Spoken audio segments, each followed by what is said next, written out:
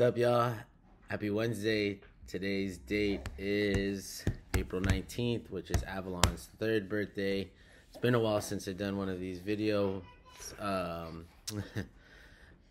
vlogs, so to speak, for my YouTube channel. I just have been so inundated with work and life and our baby boy and Avalon turning 3. So many moving things, so many good things and positive things. But I want to take a moment today to talk about where we are in the market in San Diego, and if you're a buyer or seller, what kind of moves do you have or options do you have to make. As a buyer right now, we're still experiencing relatively high interest rates, so it's deterring competition from stepping into the market. If you are somebody who wants to or likes to enjoy swimming in a pool by yourself, so to speak, and having the ability to kind of shop and do your due diligence, this is a market for you. Reason being, again, because buyers are not shopping now because interest rates have deterred them. They're on the sidelines. So if you're shopping, you're more than likely have opportunities to look at homes, submit offers around list price, maybe even under, depending on your financial situation.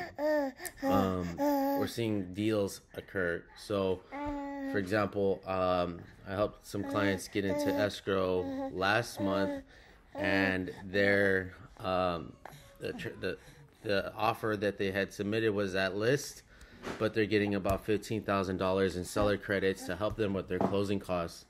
This allows them to retain cash and be able to invest it back into the home once they close escrow, so they can do some repairs, upgrades, furnish the property, etc. And as a seller, there's a unique opportunity as well. And a seller may be a little more convoluted. So if you are thinking about selling your property, it's important to make sure that you strategize with your agent and pre-list, go through a pre-list of steps to make sure that your home is in good shape, that it's relatively desirable.